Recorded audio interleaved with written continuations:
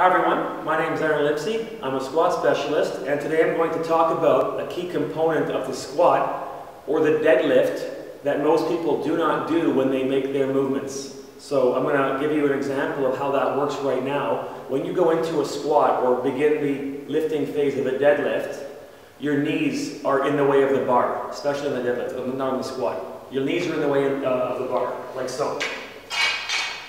Here you are here, set down here. However you do your deadlift, you can see me this way. My knees are blocking the bar. In order for me to lift up, the knees have to pull back. We already know that, we've reviewed that a bit. But what I want to show you is what the hips do. The hips behind me are going to rise, as is the collarbone. And once the barbell clears my knees, I thrust up. The delay in what's called flexion, extension, is a key component of generating power on the squat and on the deadlift. So when you are in a flexed position, when the bum is out and you're down in the hole on a squat, when you go to rise up, you can't begin to bring your hips into extension. What you'll do is create a weight transfer. It doesn't really work. But people still do it, and they don't keep the barbell aligned on their heel. So here you are here, set like so. You go down into a squat, let's just say here. And then when they come up, the first thing they do is knees. And then if the bum goes forward, then the knees are going to move. The barbell is going to move as well, left to right. So what you're going to do is take your deep breath in, get yourself set into your squat. And right here, you pull the knees back, hips stay back, and then thrust. Okay?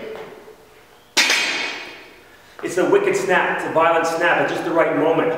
Everybody has to find their timing. I can't tell you the exact moment on the ascent on your squat where it's going to be, but you play around with it and find that timing. Just don't bring the hips into extension too soon.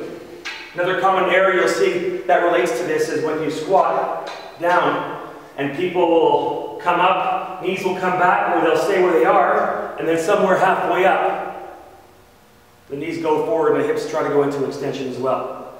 So make sure you apply these principles, and I'll give you one more review on the deadlift on how it works. You're down here, you've got the bar picked up, and then knees go back, hips are still in flexion, and pop. You'll need a lot of core strength and a solid brace in the torso to make it happen.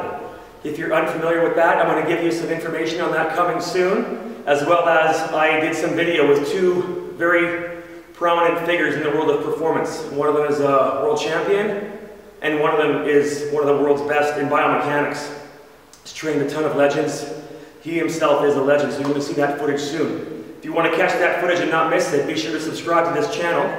If you want more information on squats, visit www.howtosquat.net, and as well, feel free to ask any questions as well. Just fire off some questions on this medium, YouTube here, and I'll be sure to answer them as fast as I can for you. Enjoy this, and I'll see you next time.